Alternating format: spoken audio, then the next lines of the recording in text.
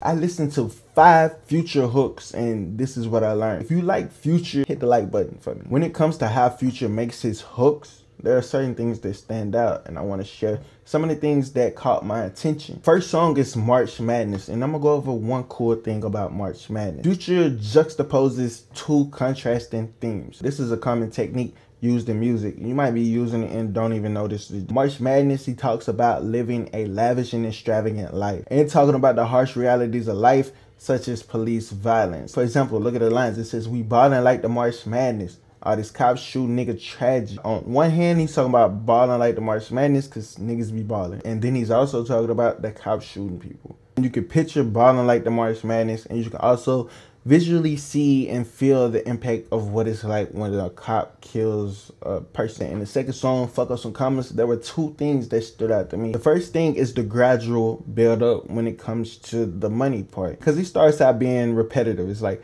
fuck up some commas, like fuck up some commas, yeah, fuck up some commas, fuck up some commas, yeah. So that part right there, repetitive, is really no build up. And then he go 40,000 to 100,000, 300,000 to 500,000, $1 million to have a money shout. That is the gradual build up when it comes to the money, because people are waiting on that part and people are gonna sing that part because they're trying to count. When a person starts counting, you start counting as well. Future is a genius by doing shit like that. And that locks you into the hook because that's the whole fucking hook. The hook is repetitive. It's simple. It's addicting because you're going to say, let's fuck up some commas, and somebody else is probably going to do the counting. You probably fucked up on the counting part a lot, your damn self, because you wanted to count your own way. And the second part to the song is the theme. Money and celebration. Anybody can relate to this. Even if you got paid and you don't even have commas on your fucking check. You feel what I'm saying? You feel like you got some money. Now you're like, yo, I'm finna go shopping, I'm finna go fuck up some commas. Even if you don't have the commas, you're gonna say it because it's relatable. A lot of people get money. A lot of people spend money. However you look at it, you can fuck up the commas by spending money. You can fuck up the commas by getting money. It don't matter. And then we get to the trophy song. This song has 3 things that I really learned and I want to share them with you. First part is that the song is so repetitive. All the super lyrical people hate songs like this because songs like this work. To reach masses and masses of people, it has to be simple. And the second element to why this song works the way it does is the fact that it has positive affirmations and it talks to the confident. And then it's talking to the girl like, you're the perfect one. Like, that's a positive affirmation. This song is about being in love. You can feel being in love. A person that's in love, especially like a new love, they're gonna feel like I found a trophy, right? That's what it's gonna be. If it's a girl that's just falling in love with a dude, she's gonna be like, she's the trophy and he just won. Like vice versa. Like, this song is perfect. Right? It connects with males, it connects with females, they, them, whoever. Like, it connects with anybody, any person that knows love, wants to be in love, or currently in love. And the third element is the metaphorical imagery. When you listen to the hook, listen to the song, you can put yourself in the mindset of what it feels like to win a trophy. Whether you won in basketball, football, anything. Like, you put yourself in that mindset of what it's like to win.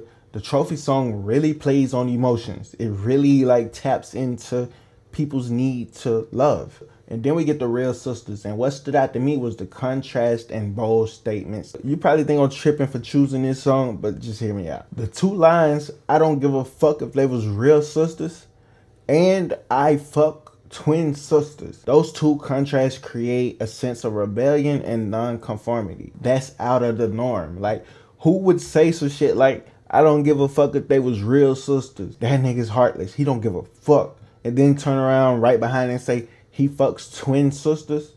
How you try to put that? Like, you a cold nigga to fuck twin sisters. That's not normal. And what most rappers can learn is by incorporating bold and unexpected lines in a song can make them more memorable. Because if you're listening to this song for the very first time, you wouldn't even know what the fuck is going on. It's like, I don't give a fuck if they were real sisters. And what you can learn from those lines, those bold, unexpected lines, is that bold and unexpected usually captures the listener's attention, because what they're going to do is like, yo, I got to play that back. What the fuck did he say? Did he say what I just think he said? Let me play it back. And now they're hooked on that part. Now they're saying that part is catchy. right? Because now you have them locked in. And now we at the song Wait For You. There's 2 elements to this song that you really need to learn, and I need you to learn them now. And the first element that helps make this hook stand out is the emotional vulnerability. Future being vulnerable on a song is something crazy because he preaches this toxic lifestyle, all of these bitches, all this other shit. But him being vulnerable really confuses the listener because they're like, yo, this is something new. We haven't heard this type of Future. And being vulnerable in your music and your songs builds a deeper connection with your fans because you're being authentic. They can relate more to you. And the second element is the imagery and descriptive language. For example, the line, I can hear your tears when they drop over the phone. Nobody can really hear the teardrop over the phone. That just shows how intense the conversation is, right? How in tune he's trying to be with the girl on the phone.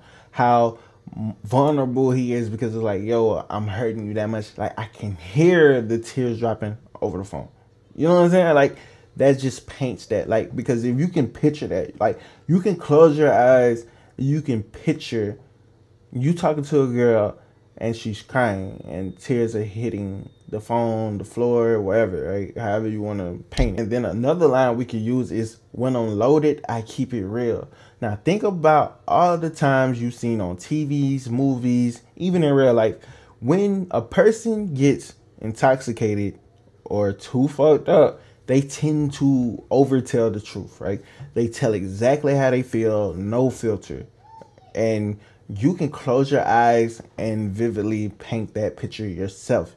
You can see the imagery. You can see how that scene would play out in any type of circumstance. You can just swap yourself out in movie scenes and just really pay attention to that. But those are some things that I learned from listening to 5 Future hooks. Let me know in the comment section below what I need to do next.